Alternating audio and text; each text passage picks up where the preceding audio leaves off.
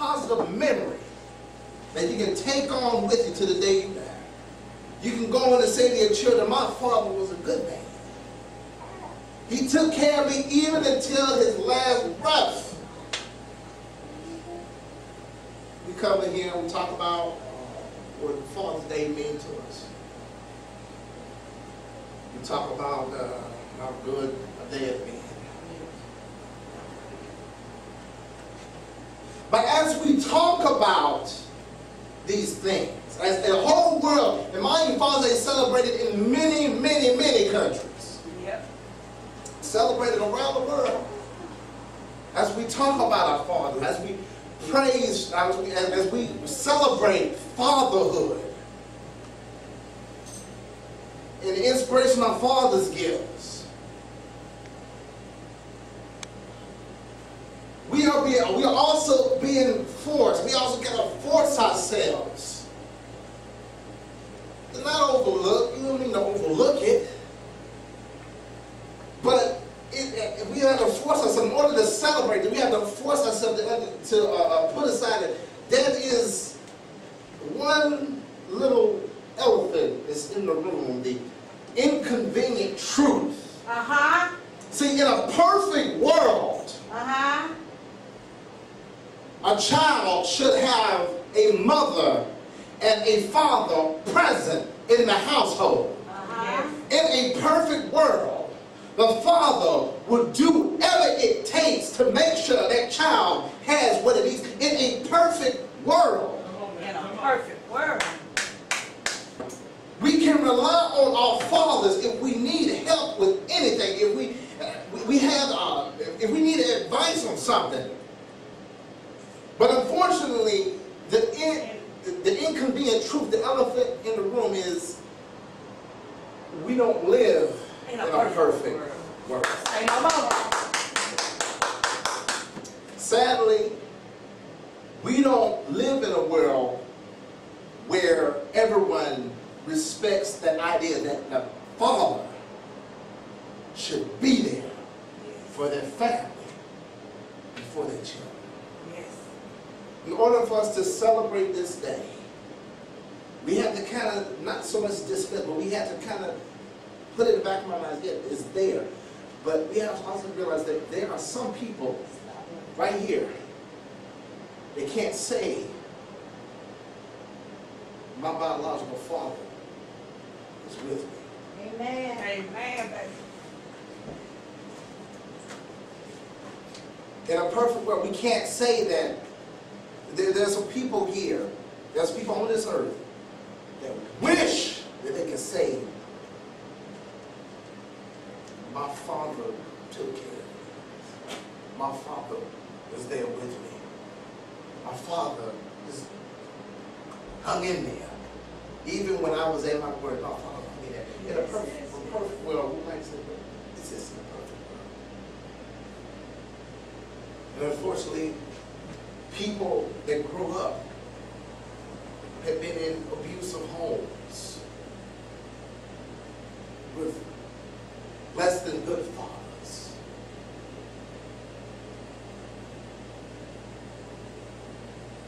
And we could just pretty much narrow that. If we could name the worst possible father, we just categorize the worst possible father. And I know this is Father's Day, but I also like, and we also got to address this as well, because the thing of the matter is, this, when we preach, we don't just preach to one area, we preach to, it's preached to everyone.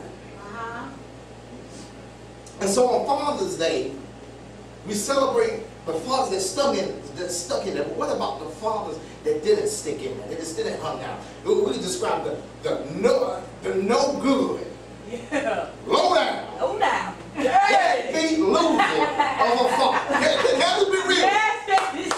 What about those fathers? Let's talk about the no good, low down, deadbeat loser of a father. Who abuses the kids and beats the mama and fights the problems away and runs from their responsibilities. Can we address those type of fathers? Those fathers also exist. They're fathers, but this type of father you don't really want to be around. Because the thing of the matter is, a father's supposed to be caring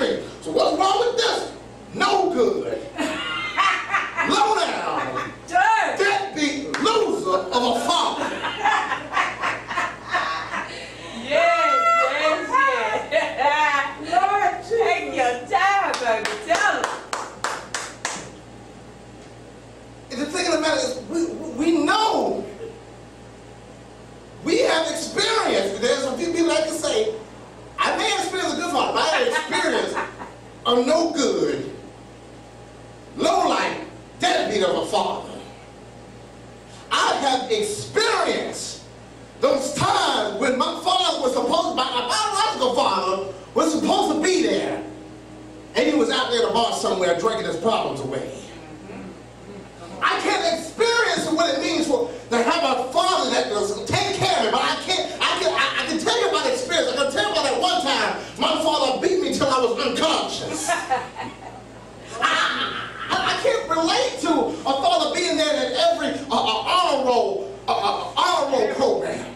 But what I can relate to is when my father, each time he wanted to act up, I had to hide in a closet somewhere just to hide from him while he was drunk. Come on now, come on, preacher.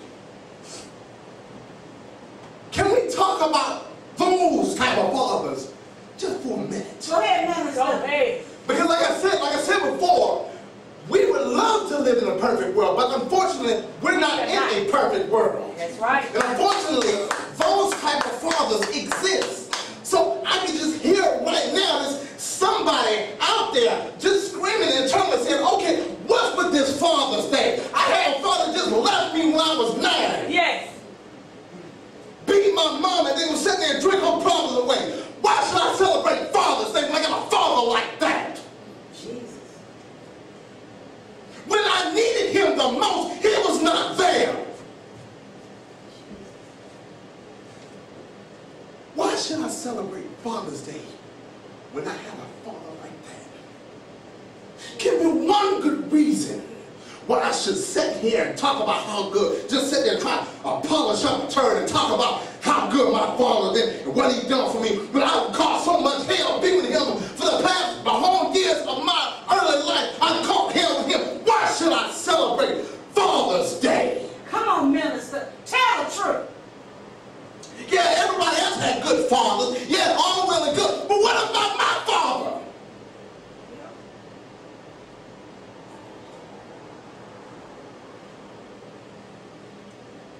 That internal scream can be heard from everywhere without actually listening to it. That is the elephant in the room, the inconvenient truth. We have to realize this isn't a perfect world. And see, the thing of the matter is, outside world, they just celebrate fathers. And that's your father. He's a biological father. You still celebrate him. Yeah, he was a man, but you still have to celebrate him. What does God say? Yay! Jesus! What does God say about those type of fathers and why we should celebrate? The topic of my sermon is the product of a fathered nation. Okay. Yes, yes, yes. Okay? Yes. Say it again, Minister. The product of a fathered nation. Yes. Okay. Okay. And why on earth would I say a fathered nation? When I just got to say this low down, there may be bruises of a father that exists here in this imperfect world. The product of a fathered nation. I'm going to share with you some statistics. These are some statistics I pulled up.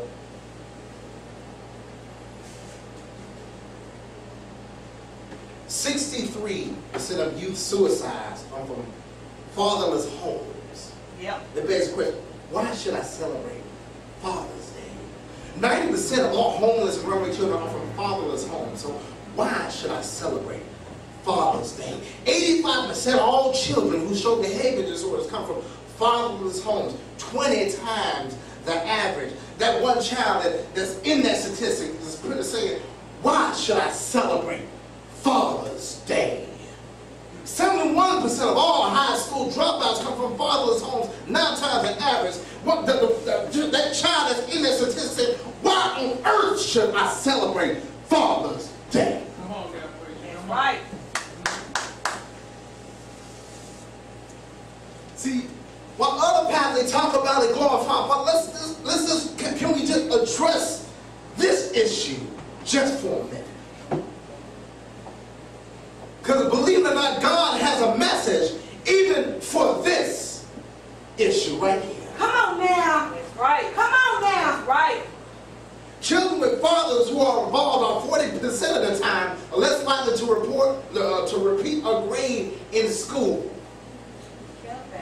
was like, my father wasn't concerned about me,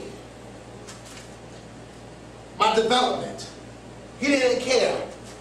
Why should I celebrate Father's Day? Uh-huh.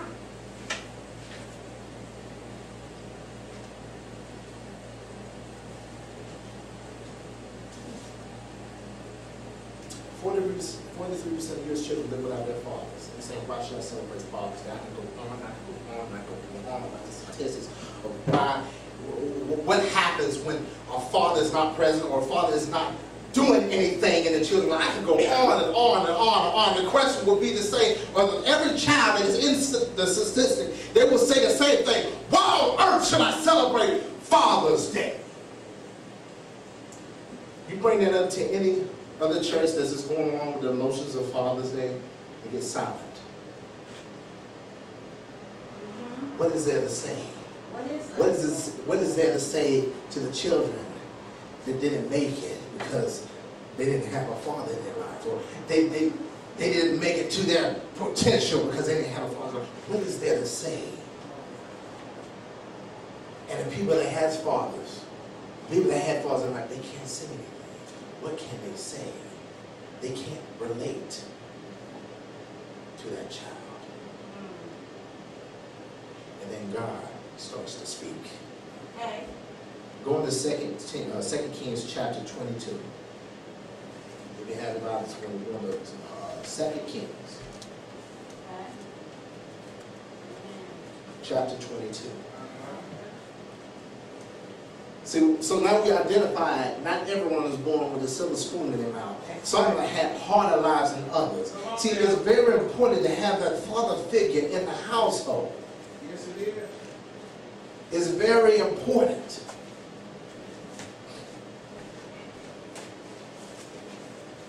If you have it, I'm going to go ahead and read it. Okay. I'm going to go ahead and read it. You have to worry about reading.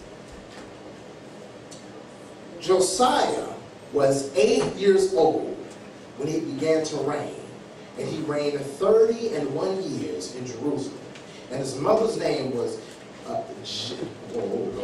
Jediah, the daughter, Adiah, of Boss, thank you so much for helping me out with these words. That's right. And he did that which was right in the sight of the Lord, and walked in all the way of David his father, and turned not aside to the right hand or left. Now, before I continue on, let me give you a little background on Josiah. His lineage did nothing but evil in the sight of the Lord. That's He true. did everything that That's was true. opposite of what the Lord called him to do. That's true. Amen. Josiah, he was 8 years old when he became king. And the only thing he knew was what his lineage did. But then again, that one thing he knew. But then he also had like superhero. You know how the children have like a superhero. Like, what do you say about? Superman, Batman, or whatever superhero. But see, Josiah had a hero though that he loved to follow, and that was King David. That was his superhero.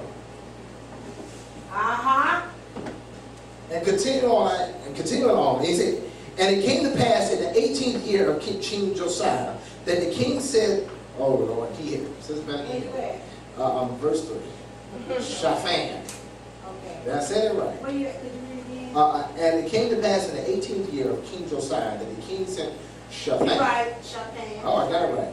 The son of Azaliah. Azaliah, the son of the king of, what is that? verse 3. Meshulam. Meshulam, the scribe to the house of the Lord, saying, go up to Hilkiah. Hilkiah, the high priest, that he may sum the silver which is brought into the house of the Lord, which the keepers of the door have gathered of the people, and let them deliver it to the hands of the doers of the work, that has the oversight of the house of the Lord, and let them give it to the doers of the work, which is in the house of the Lord, to spread the breaches of the house. I'm going to skip over I'm going to skip over to verse 8. And Hilkiah, the high priest, said unto Shaphan the scribe, I have found a book of the law in the house of the Lord. And Hilkiah gave the book to Shaphan, and he read it. And Shaphan the scribe came to the king and brought the king word again and said, Thy servants have gathered the money that was found in the house and delivered it into the hand of them that do the work, that have the oversight of the house of the Lord. See, I'm going to explain what happened. So one day, Josiah's servants found the book of the law. And he said they were bring it to him. And the scribe started to read it. Come on, minister. And verse 10, he said, And Shaphan the scribe showed the king, saying, Hilkiah, the priest, had delivered me a book. And Shaphan read it before the king. And it came to pass, when the king had heard the words of the book of the law, that he rent his clothes. And the king commanded Hilkiah the priest, and, Akim, the son of Shaphan, and Akbor, the son of, Micaiah, and Shaphan the scribe, and that A word, Messiah, son of the Lord King, saying, Go ye inquire of the Lord for me, and for the people, and for all Judah concerning the words of this book that is found. For great is the wrath of the Lord that is kindled against us, because our fathers have not hearkened unto the words of this book, to do according unto all that which is written concerning us. He read the book of the law, mind you, the book of the law, the book of Moses. Well, this is the book of what you're supposed to be doing under God. He read the book and started to rent his clothes. It's like, oh my goodness! My ancestors have been doing this all wrong.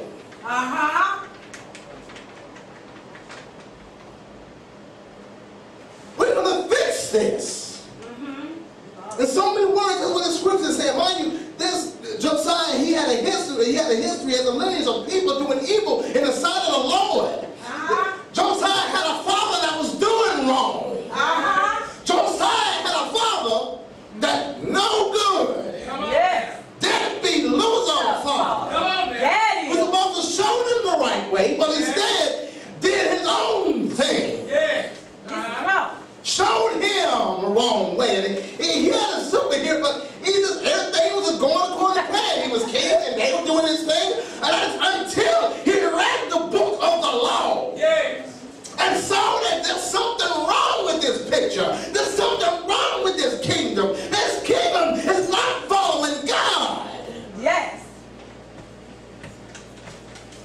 We can take this scripture and apply it to every day right now. We grow up. There's some people that grow up in a household that is not following God. Has a father that was not following God. Has a father that's doing their own thing. That's no good. Low down. Deadbeat. Loser of a father. Come on. Supposed to be showing us. Supposed to be showing that child the right way. But instead, doing his own thing, not doing his fatherly deeds. Understand, Josiah was just, at one point was just father because that's all he knew, but he had a superhero. He had that little light. He had that superhero that was David. He wanted to be like him. Come on. Okay, that's that. Okay, King Josiah, he had a bad past. He had a superhero, which was David. He wanted to be like David. He saw the books of law, found out he was doing all the wrong things, and he decided to do the right thing. What's the point?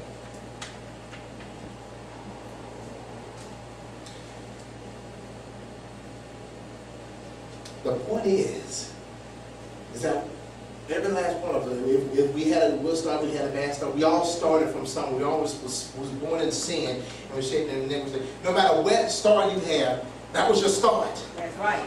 That's your start. That was your start. That's your finish. Some children were born in good homes. That's right. Some were born in abusive homes. That was your start. Josiah was born into a lineage that was doing sin. That was his start. That was it. But that wasn't his finish. Exactly. Come on now. That's what I'm talking about. Hallelujah. That's what I'm talking about. That's the point. We can talk about statistics all day long about fathers home, but the thing of the matter is the reason why you are here, the reason why you are listening to the sound of my voice, because there was a small, still voice while you was going through your mess, while you was going through being around an abusive father, while you going around being with that no good, low down, deadbeat loser of a father. There was a small, still voice that whispered in your ear, said everything that low down, no good, abusive father said that was negative about you, I disagree. Hey! Hey! Come on now! So understand this, the reason why you are here is not by your strength, because there was a one still voice while you were sitting there being beaten by your father, being molested by your father. There was one still small, still voice saying that you are somebody. Yeah!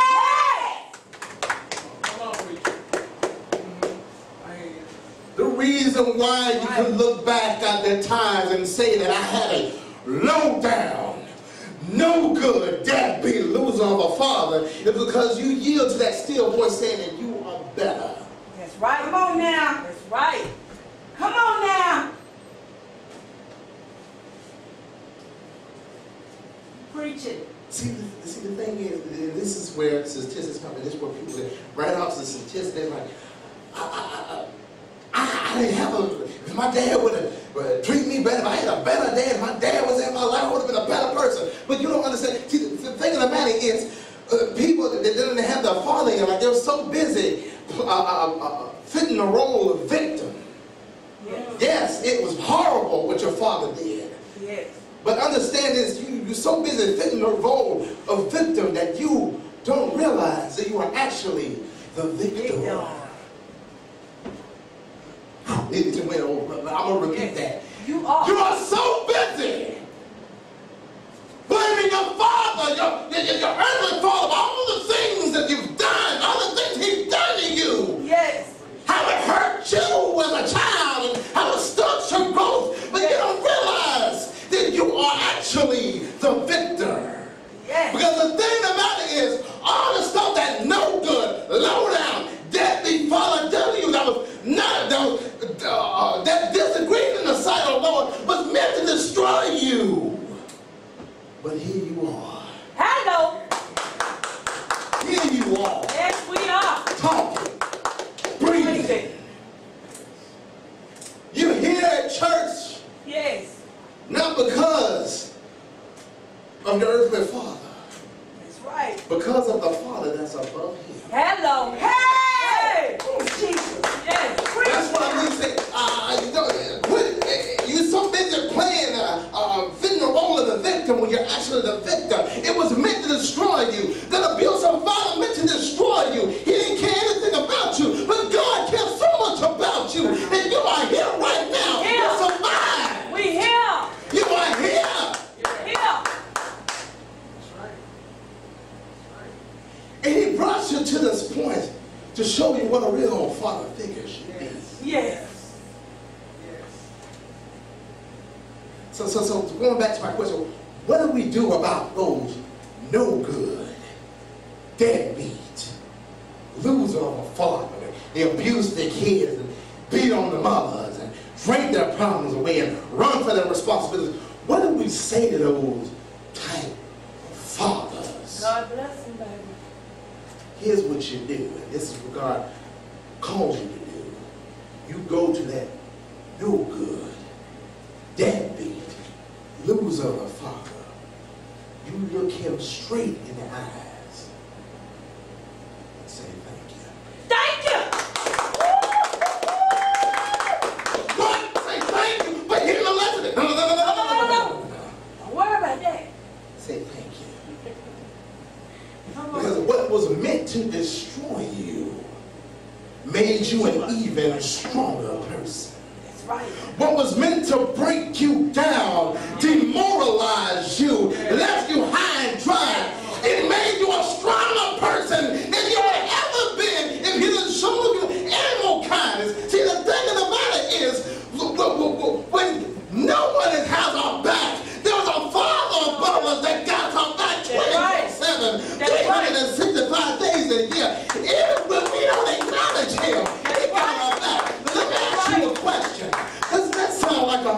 thinking of you. Psalms chapter 103 verse 13. I'm going to go to that right quick. Yes.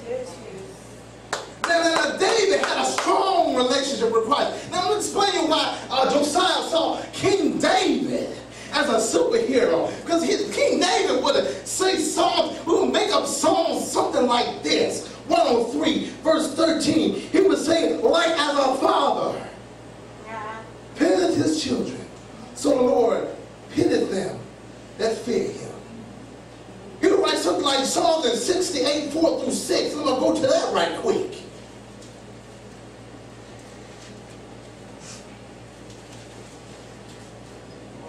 Chapter 4 verse was said, sing unto God, sing praises to his name, extol him that rideth upon the heavens by his name Jah, and rejoice before him. A father.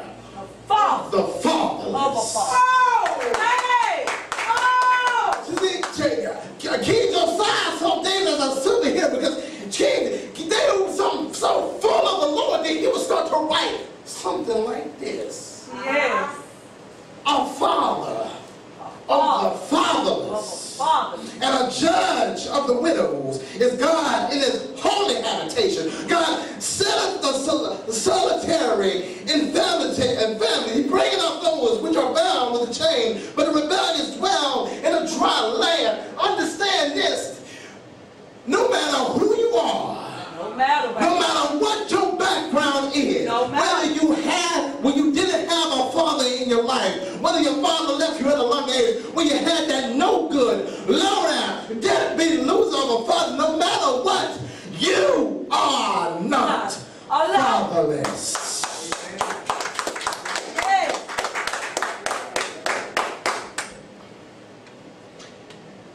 And see, this is how God, this is how much God loves us.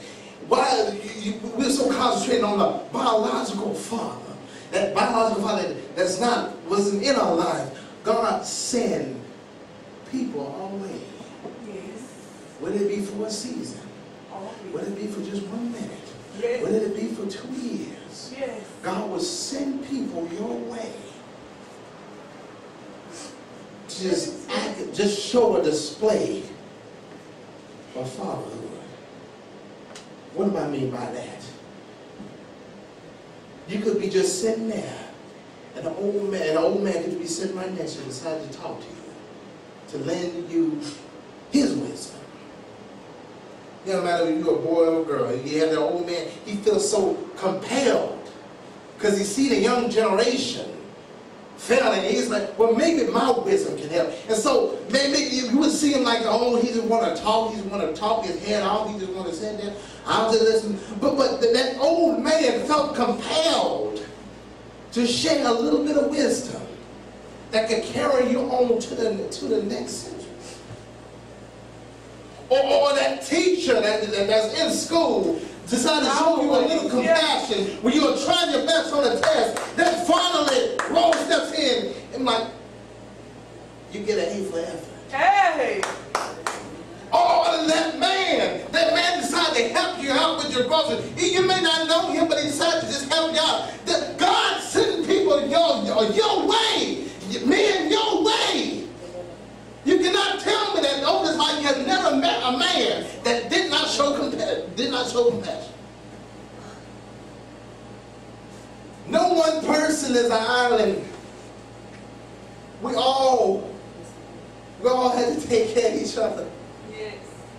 And that's the beauty of God. That's the beauty of the Lord. You tell, see this is the answer to the question. You tell that no good, deadbeat father, thank you. Because if he had not did all those things, you wouldn't be searching for God in the first place. That's right. Hello? See, the thing that as we all, as human beings, we're all searching for love. We're all searching for acceptance. If we don't, and it hurts when you don't get it from the main people that's supposed to love you. Exactly. But it's good to know that there's a heavenly Father above us that loves us no matter what. Even if we don't recognize him, even if we seem to forget him, he never forgave us. The reason why you are here and breathing, because God has never left you. God has been that father figure when you haven't even recognized it. Yes. Yes. The product of a father nation. Yes.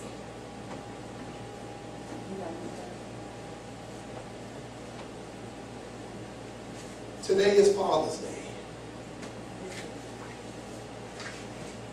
You go and find the nearest father and say Happy Father's Day. if you have that no good deadbeat father, Tell him Happy Father's Day.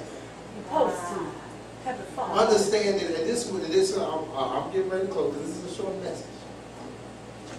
Mama Sap said this and he was celebrating. He said that God has specifically tailored our lives, every problem, every situation. He specifically tailored to fit you because he knows how much you can bear. Only a father can do that. He knows how much you bear. He won't put more on you than you can bear. God, don't you know that God loves you? The reason why you are here and breathing is because God loves you. The reason why you hung in there for so many years, despite what you've been through, is because God loves you. God was that father figure when your earthly father failed you, when your stepfather failed you, when all the fathers that's supposed to be in your life and supposed to take care of you failed you. God stepped in and said, I will be that father for the fatherless. You want a reason to celebrate. For those that say I don't have a father, you want a reason to celebrate Father's Day. There it is right here. Because the thing of the matter is, we can just celebrate our earthly fathers all day long, but there are earthly fathers here that don't fit the bill as a good father. But the thing of the matter is, we got that one being, that one God, that will always fit the role of a perfect father. Always. That's why we celebrate Father's Day, no matter who you are, no matter what you are. That's why you celebrate Father's Day. Thank you. So the next time someone asks you, Why do you I don't have a father, why should I celebrate Father's Day? You tell them this. You have a father. You're a product of a father nation. The reason you are here is because God.